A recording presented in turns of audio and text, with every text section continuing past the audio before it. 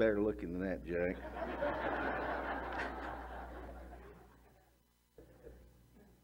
If somebody doesn't like going to church, what makes them think they'll like going to heaven? I mean, it's a good day. We had a great day today. We've had some physical meals this week, but we've had a whole lot of spiritual feast. We're thankful for it tonight. We've had a great day today, and we ought to all be feeling good. We ought to feel good about being a Christian.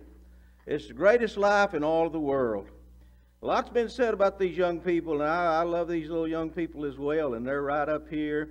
And you know, we've seen quite a few generations grow up during the lectureships here, and I'm sure these young folks are going to turn out, the ones back there as well, and throughout the audience here, that they're going to turn out like a lot of the other young people who grew up in the lectureships here. I know that a lot of the young people that used to sit, well, some of them sit right over here when the Tullers are over here and all of that. We remember even where they sat.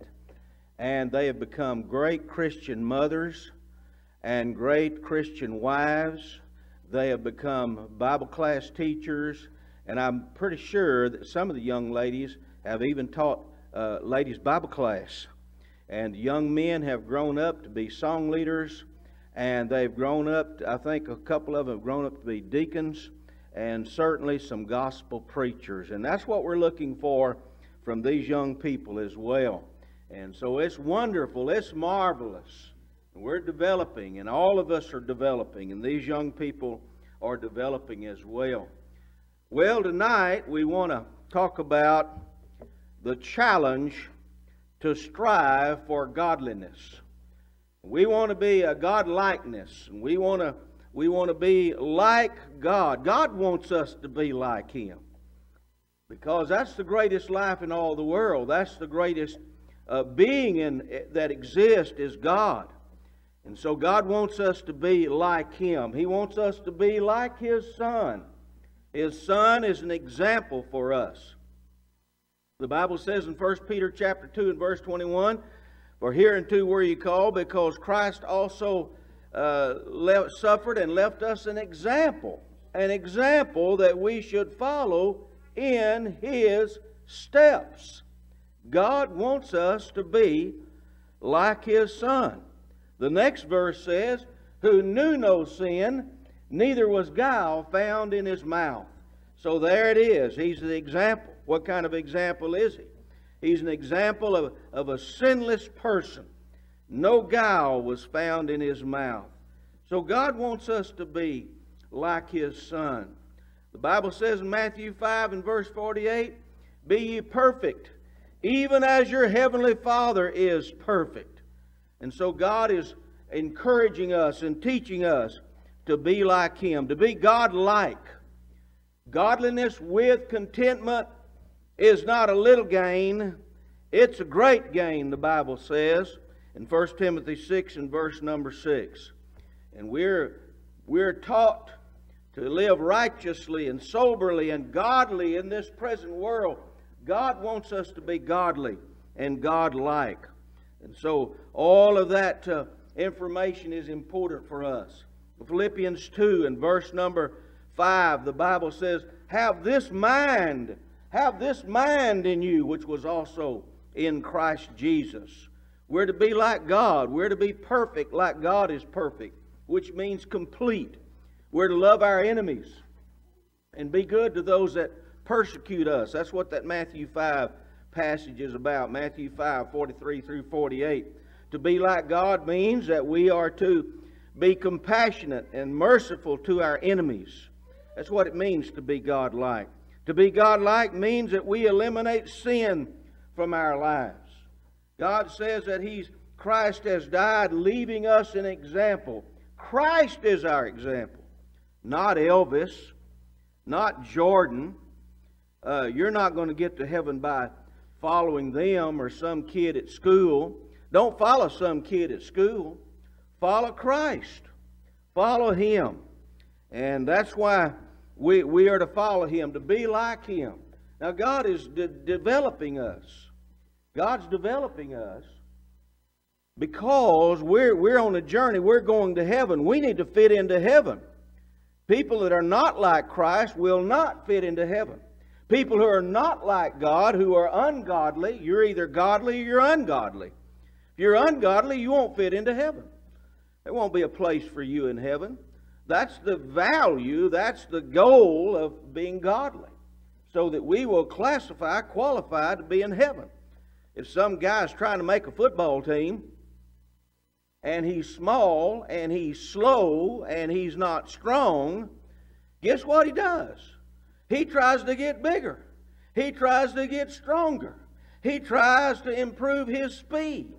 He tries to qualify for the football team. We're trying to qualify for something greater than a football team. We're trying to qualify to go to heaven. And so we want to be a citizen in heaven. And in order to be a citizen in heaven, you have to have the qualifications or the characteristics to be a citizen of heaven. Not just anybody's going to get into heaven. Matthew 7:21 says, "Not everyone that saith unto me, Lord, Lord, shall enter into the kingdom of heaven." Heaven's not for everybody. Heaven's not for everyone who says, Lord, Lord. Jesus even says that in Matthew 7:21. He's trying to inform us. He's trying to educate us. Not everyone that saith to me, Lord, Lord, shall enter into the kingdom of heaven. Get that down. Open your heart. Open your Bible. Let's be sure that we're taking God's word seriously. Not everyone that saith to me, Lord, Lord, shall enter into the kingdom of heaven, but he that doeth the will of my Father which is in heaven. When you do the will of God, you're going to be God-like. You're going to have godliness. And that's what we're striving for. Judgment day is coming. You can be rejected. You can be rejected. That verse we were referring to a moment ago, Matthew 7, we stated verse 21. Now verse 22 says, "Many will say unto me on that day, Lord," look at that, they're calling him Lord. "Lord, have we not prophesied in your name?" That's people who pretended to be a Christian, I suppose. We've prophesied in your name. We've cast out devils in your name. We've done many wonderful works in your name. But they didn't qualify. "For he will say unto them, Depart from me, you workers of iniquity. I never knew you." So you can miss out on heaven. People who are not God-like and have godliness will not be able to enter into heaven. So our lesson tonight, as we bring a close to this lectureship this year, our lesson tonight is a soul-saving lesson. It's a lesson about going to heaven. I know that you want to go there. You're not here because you're not interested. You're here because you are very interested. These young people are very interested. These older people. And we're pulling together. We're unified tonight. We're helping one another tonight. You know, one of the reasons why to get to heaven, and one of the reasons for the assemblies, is to exhort one another. Don't forsake the assembling of yourselves together. Why? Because tonight we're going to exhort one another so much the more as we see the day approaching. So we're here tonight to endeavor to cause ourselves to be more like God, as I know you are trying to do. I know that's your goal and that's your motive tonight. Many of you have been here every day during this lectureship, and you're here because you understand the value of your soul. You understand the truthfulness of the Bible. You understand the reality of eternity. You understand the gravity of the judgment day that we're all going to be participating in. We're going to be in that judgment day, and you understand that. And you realize in your heart tonight, and in past days and past years, you realize that you need to be like God. So we're going to talk about that tonight. And we have 3 points in our lesson tonight. Number 1, to be godlike is a transforming process.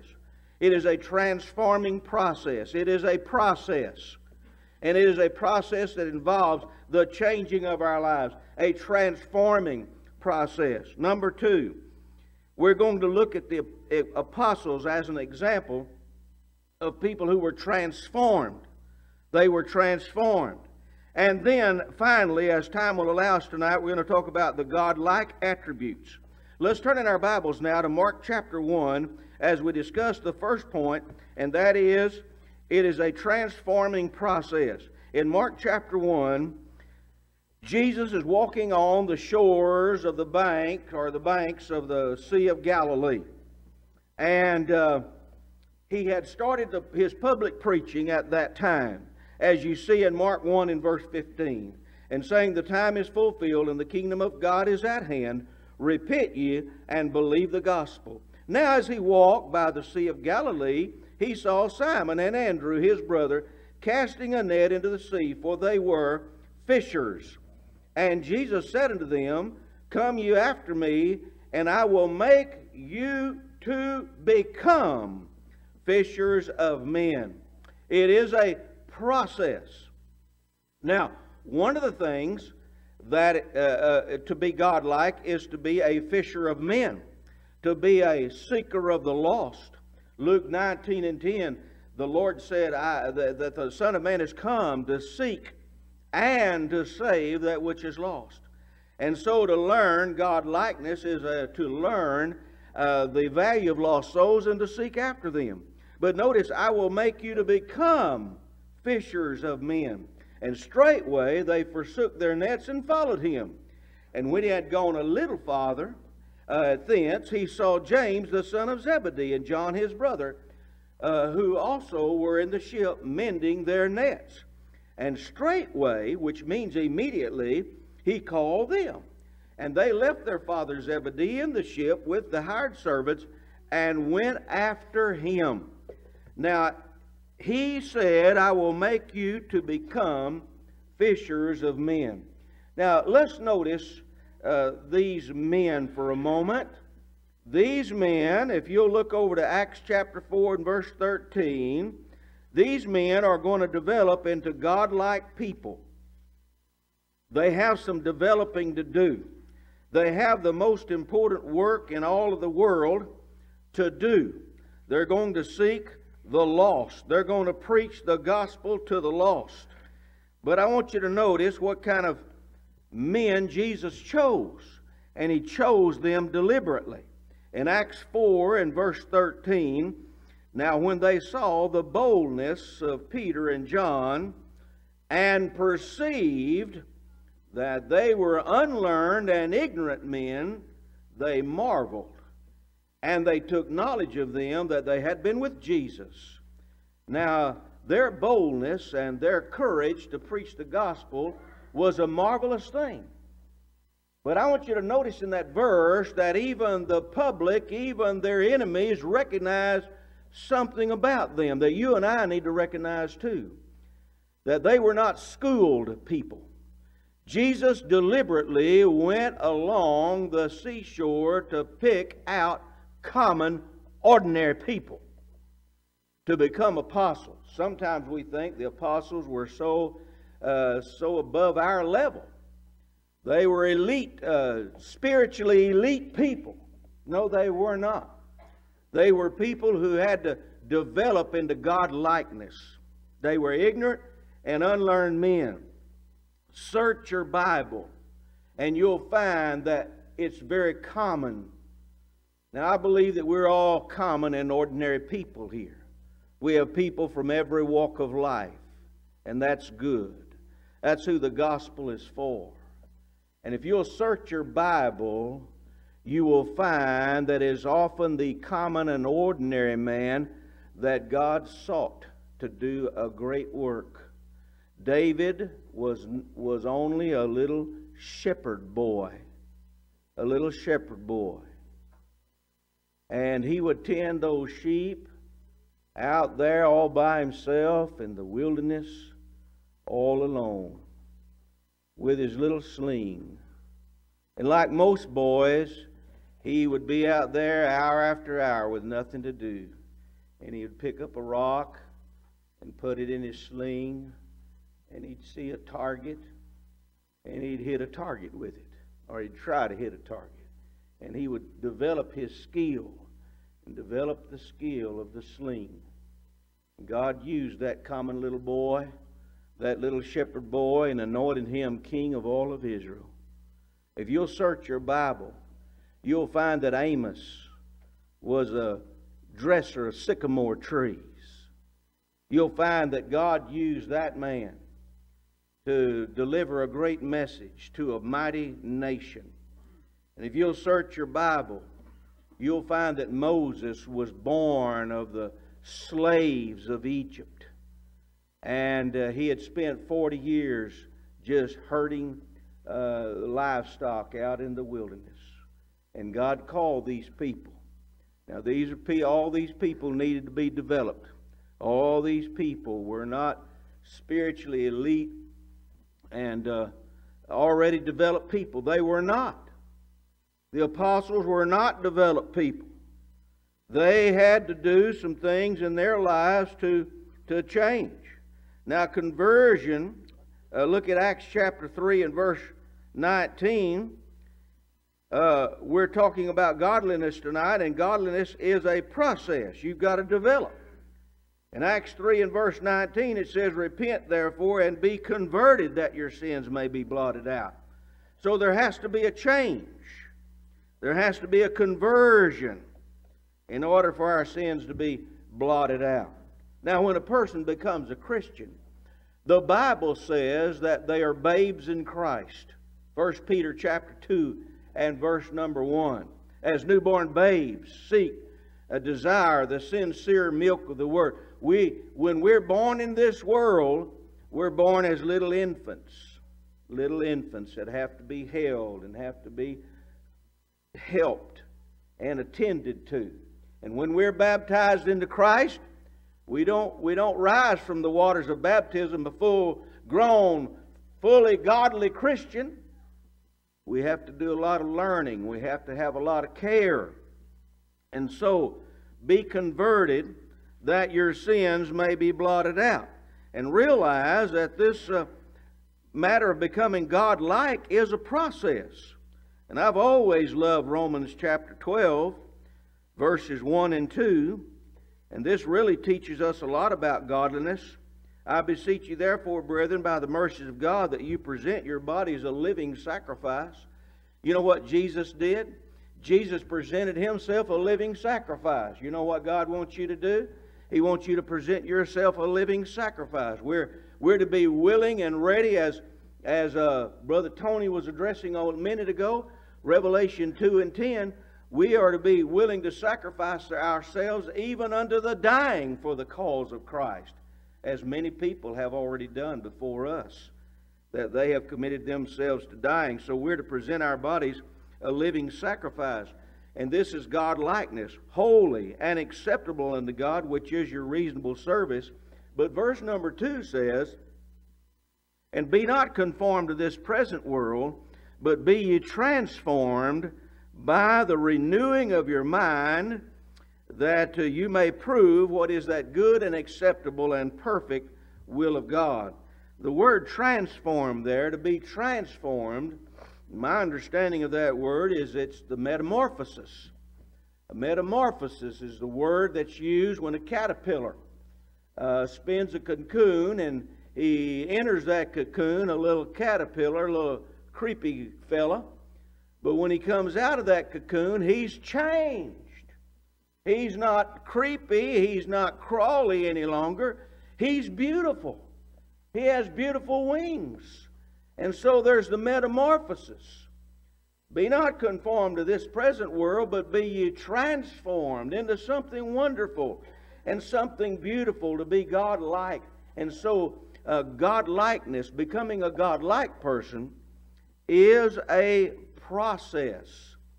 It is a process. We need to understand that and appreciate that, because we're going through that process now. And so we're going through that process. We're trying to improve our lives. I hope you won't ever get to a certain level of knowledge of the Bible and say, "Well, I've learned enough. I don't need to go to Bible class any longer." No, we can always increase. I hope you don't reach a level of some level of purity. You think, "Well, I don't have to become more pure." That we'll just never reach that point. That we'll never cease to need more purity in our lives, more understanding, more knowledge, more wisdom. And so it is a process that continues to go on. Now, let's talk about the apostles now as an example of their development of their godliness. Let's go back to Matthew chapter 14. You probably remember so well, and even the young children here know this account, of the disciples being in a ship, and there is a storm, and Jesus walks out to the ship and walks on the water. And so many people saw miracles back in those days, and they saw that. They saw it was a miracle. And so he was walking out to the ship on the water. Verse 28, and Peter answered him and said, Lord, if it be thou, bid me come unto thee on the water. Verse 29, and he said, come. And when Peter was come down out of the ship, he walked on the water to go to Jesus. So he was doing fine there for just a moment.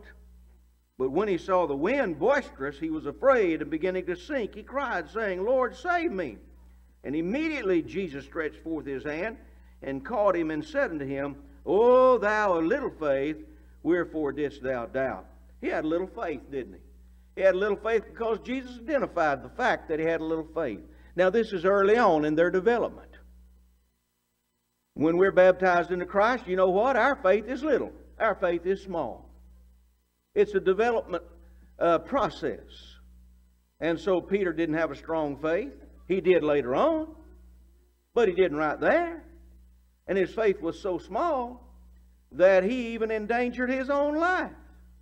His own life was endangered. It looked like he would have said, yeah, I've got to keep my faith up to keep out of this water because I could die. But that's not what happened. Then, he was very mature there, wasn't he? He was immature. So let's go to Matthew chapter 16 now.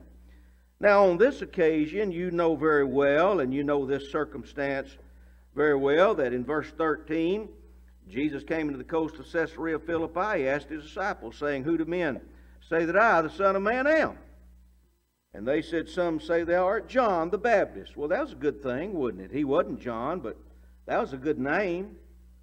And some Elias. Oh, yeah, he was a great prophet of the Old Testament. Others Jeremiah. Oh, I love the book of Jeremiah. Or one of the prophets.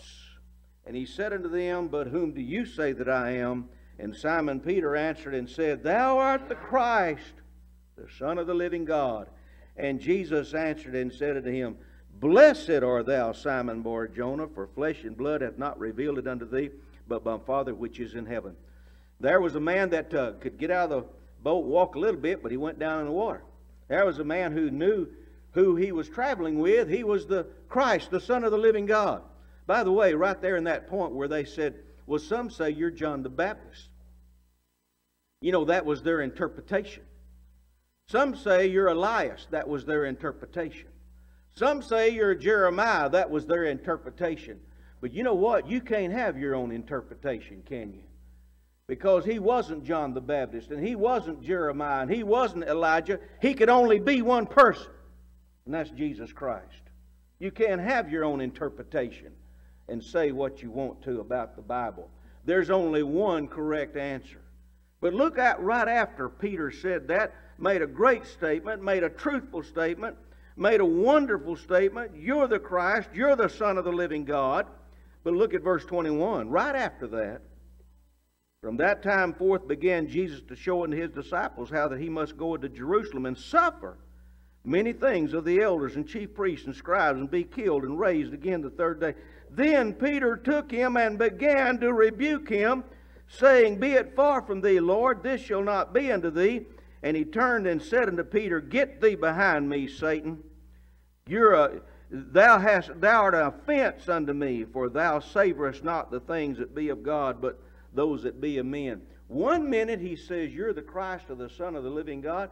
The next minute, he's the adversary of Christ. Now, these men had to develop. They were common, ordinary men, just like you and I. Just like I've had to develop. Just like I've had to grow in my knowledge of the Word of God. All of us, they did the same thing, just like you do. That's why we have Bible class. We've been sitting here all day, every day. Why? Because we want to grow. We realize we don't know enough. There's still something to learn. There's still something we need to be even reminded of. As Peter would often say, that I'm going to put you in remembrance of these things even though you know them. And so these men needed to develop. He wasn't strong. He had a weak faith. He began to even oppose Christ. Then look at Matthew chapter 26, when Peter began to reveal something really kind of shocking to them. In verse number 30, and I like verse number 30, Matthew 26, because they did then what we did tonight. And when they had sung a hymn, they went out to the Mount of Olives. That's what we've been doing tonight. We've been doing just what Jesus and the apostles did, sung a hymn. Then saith Jesus unto them, All ye shall be offended because of me this night. You know what Jesus knew about these men? They were still developing. They were still growing. And he also knew this. He could correctly and accurately evaluate anybody. And he did it on many occasions. He evaluated people. He evaluates me. He evaluates you. And as he evaluated this people, these 12, on the eve of his arrest and on the eve of his death, he knew they were still weak. Isn't that incredible?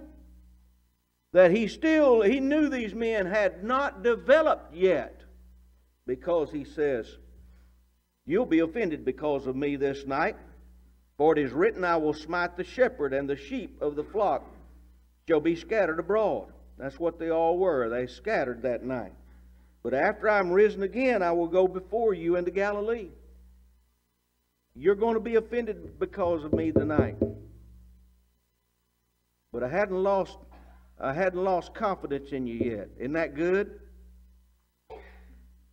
You may stumble. You may have a weak faith. You may sink down and get into trouble and have to cry out to the Lord. But listen, the Lord didn't lose trust in these men. He didn't lose confidence. That makes me feel so good. He says, But after I'm risen again, I will go before you into Galilee. Peter answered and said unto him, Look at this person who thought he stood. You know, the Bible warns us, take heed to him that thinketh he standeth, or lest you fall. Peter answered him and said unto him, Though all men shall be offended because of thee, yet will I never be offended. Look at that. I'll never. Jesus said unto him, Verily I say unto thee, this night before the cock crow, thou shalt deny me thrice.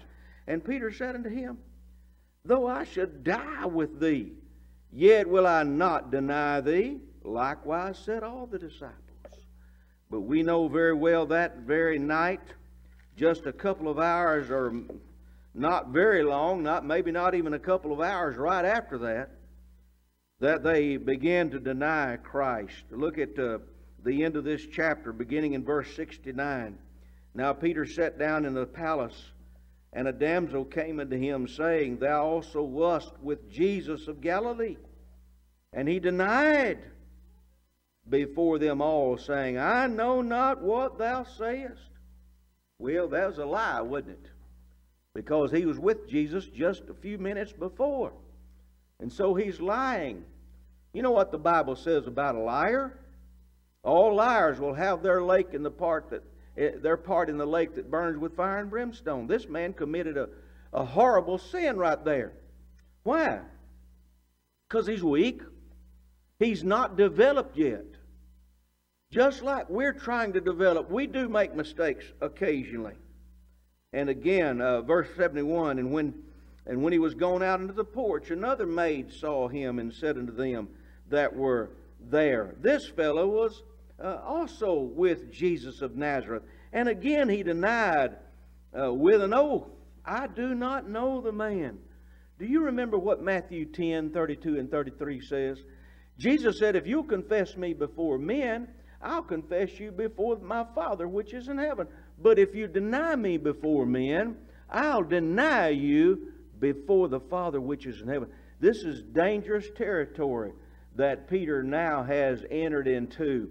He's lied. That's dangerous. He's denied his knowledge of Christ. And that's very dangerous.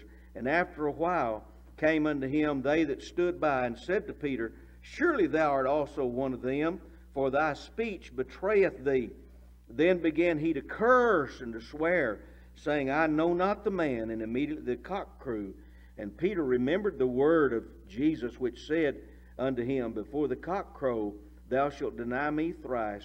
And he went out and wept bitterly. Now that was a grievous sin right there that Peter committed. Grievous! He'll lose his soul over that if he doesn't repent. But you know, Jesus didn't lose confidence in these men and trust in these men. 50 days later, 50 days later, on the day of Pentecost, on the celebration of the harvest, on that day they stood up in the midst of the city of Jerusalem. Acts 2 and verse 14. But Peter, standing up with the 11, lifted up his voice and said unto them, You men of Judea and all that dwell in Jerusalem, be this known unto you, and hearken to my words. And then he preached this great gospel sermon. You know, when Peter denied Jesus, Jesus didn't say, All right, you're out. I don't want you in my group. I don't in this number anymore. You're out. He didn't say to the other 12, You're out. You've forsaken me. These were people who were developing spiritually. They were developing godliness. And they're going to fall, and they're going to stumble, and they're going to make mistakes just like you do and just like I have done. And so the great news is that this person who denied Christ, who lied, who cursed, who swore with an oath, was the man to preach the first gospel sermon following the resurrection of Christ. What a wonderful thing that is. Not only did they, but it wasn't Peter. Let's don't make the mistake that it was the power of the apostles. Look at Acts 2 and verse 37. Now when they heard this, it was the Word. When they heard the Word, it wasn't Peter all of a sudden who had this great faith, so his faith converted the people. His faith didn't convert the people. It was the Word of God that converted the people. And so he stood up and he had the courage to preach the sermon. And in verse 41 it says, Then they that gladly received his word, not received Peter, not received Peter's faith or Peter's godlikeness, when they gladly received the word, they were baptized, in the same day there were added to them about 3,000 souls. And so from that time forward, they continued to preach the gospel. In Matthew 5 and verse 28, and what we want to see in this part of our lesson is, the first point was that it's a process. Godlikeness is a process. Point number 2 is, the apostles went through that process. They're examples for us to let us understand we're going into a process of learning and developing. And so, in verse 28, they said, Did we not straitly command you that you should not teach in this name, nor preach in this name? Behold, you fill Jerusalem with your doctrine, and intend to bring this man's blood upon us. So the point is, they continued to preach the gospel. They developed spiritually. They did what God wanted them to do. And that's what God wants you to do. And so we've got to develop that godliness. Now, let's turn to Matthew 22 real quickly. I think the points have been made, but we would have to go ahead. What we'd like to do in this part of our lesson, and we only have a few minutes, is to talk about a few of the things that we should have in our lives as to be God-like. Now, there are many things, but we'll only talk about a few of them tonight. In Matthew 22, in verse number 37, Jesus said unto him, Thou shalt love the Lord thy God with all thy heart, with all thy soul, and with all thy mind. This is the first commandment. And the second is likened to this, that thou shalt love thy neighbor as thyself. Now, there are certain things that we need to develop in our lives, and one of those things, one of those key things, is we are to develop the great and wonderful quality of love in our lives. You need to develop that in your life, and that's a challenge for us, to love the Lord our God with all of our heart, with all of our mind, and with all of our strength. Develop that. Listen, God is love. 1 John 4 and 8. God is love. You know what God wants you to do? He wants you to be loved too. He wants you to develop the same characteristic that He has in His life. God is love, and God wants you to have that love that He is. He wants you to have it too. You're to love Him with all your heart. He's loved you with the greatest love in all the world. John 3:16, He so loved the world that He gave His only begotten Son. He gave you His love. Now He wants you to give Him your love. Not only give Him your love, but you give your love to others as well. To love your neighbor as yourself. That's Godlikeness. And many, many other things that we could talk about here this evening. But let's turn to Ephesians chapter 4. Ephesians 4, I love this chapter of Ephesians 4 because it tells us to put off the old man and put on the new man. And that's, you read chapter 4 and you'll find out a lot about godliness. But verses 31 and 32, let all bitterness and wrath and anger and clamor and evil speaking be put away from you with all malice. Listen, if politics makes you angry and get into all a clamor, you better put that away. And be kind one to another, tender-hearted, forgiving one another, even as God, for Christ's sake, hath forgiven you. We've got to develop love in our hearts. Love for our enemies, love for our brethren. If you don't love the brethren, you don't have the Godlikeness in your life. If you don't love your neighbor, you're not like God. If you don't forgive one another, then you don't have that quality. Did you see what that verse says? Even as God, for Christ's sake, hath forgiven you. You've got to be a forgiving person.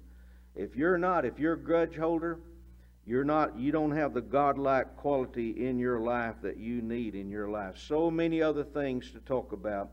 But let's now go to the book of Revelation, chapter 20. What we're doing, beloved, and I know we've already stated this before, but I want to close our lesson tonight. What we're doing is we're preparing for heaven. And if you don't have Godlikeness, if you're not godly, if you don't have the qualities that the Bible presents for you to have in your life, if you don't have the mind of Christ, that means if you don't have the morals of Christ, you don't have the ethics of Christ, you do not have the principles of Christ in your mind, then you do not have the mind of Christ. If you do not have the mind of Christ, guess what? What other kind of mind can you have? What other alternatives are there if you do not have the mind of Christ? You got the mind of the devil. If you're unforgiving and you're unloving, you're just what the devil wants you to be. You are a citizen of hell. You're not a citizen of heaven. We're trying to qualify to be the citizen of heaven. We're trying to be approved. Just like the little skinny guy who can't run very fast and he's not very strong. He lifts weights and he runs and he develops himself. That's what we've got to do. We've got to develop ourselves, read the Bible, obey the Bible, take the Bible into our heart so that we'll fit into heaven. Look at Revelation 20 and verse 14. And death and hell were cast in the lake of fire. This is the second death. And whosoever was not found written in the book of life was cast in the lake of fire. That's what we're trying to avoid, being cast into the lake of fire. If we're not God-like, then there's only one other alternative. We're devil-like. If we don't have God's love, then we have the hate of the devil. If we don't forgive people like God, then we're grudge holders like the devil. If we don't have the characteristics and the mind of Christ in us, then we have the world in us. And then Revelation 21 in verse 8, but the fearful, that's not the qualities God wants in you. He doesn't want you to be afraid. Fear never did anything. Fear never taught a class. Fear never stood up for the truth. Fear never admitted Christ. That's why fearful is a bad thing. Fearful and unbelieving and the abominable and murderers and whoremongers and sorcerers and all idolaters and all liars, they don't fit into heaven. They shall have their part in the lake that burns with fire and brimstone, which is the second death. We're trying to avoid that. Then look at Revelation 21 and verse 27. This is why we want to have God-likeness. And there shall in no wise enter into it anything that defileth, neither whatsoever worketh abomination or maketh a lie, but they which are written in the Lamb's book of life. That's what we're striving for. We're striving to live the greatest life, the best life, the most noble life that you could ever imagine. You know those apostles a while ago that we were talking about sank down in the water, withstood Jesus, denied Jesus. They preached that great gospel sermon, and they helped many, many others go to heaven. That's what you can do when you become godlike. You can help many other people go to heaven as well. We've got to be like God. Now, we get all worried about this little old short life. You know, it was being discussed earlier that the world's about 6,000 years old. You know that Adam lived 930 years, Methuselah 969. That's almost a sixth of the age of the earth. 6,000 years, they almost lived 1,000 of it.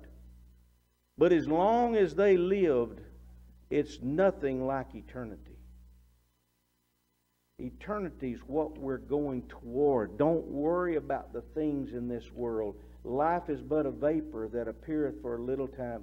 Stop worrying about the things of this world and start preparing for eternity, because that'll have no end. We get all worked up over this little short life here about having some earthly carnal pleasure here, and we forget about the eternal bliss of heaven. Don't do that. Stay faithful. Strengthen your faith. Work on being a godly person. We're going to get to heaven together, everybody in this room. I expect to see you in heaven. Many people that we've known over the years have already passed away that were faithful members of these local congregations here. We're looking forward to seeing them someday in heaven. We're going to make it to heaven. You better get confident about that, because God is not going to lie and He's not going to break His promise. If we're faithful to Him, just spoken tonight, Revelation 2 and 10. If we're faithful to Him, He's going to give us a crown of life. You're going to get one if you're faithful. Now, you may be here tonight and you're not faithful. We hope and pray that this opportunity right here, your eternity may depend on what you do right now. We have a song just for you tonight, just for you to come forward if you need to.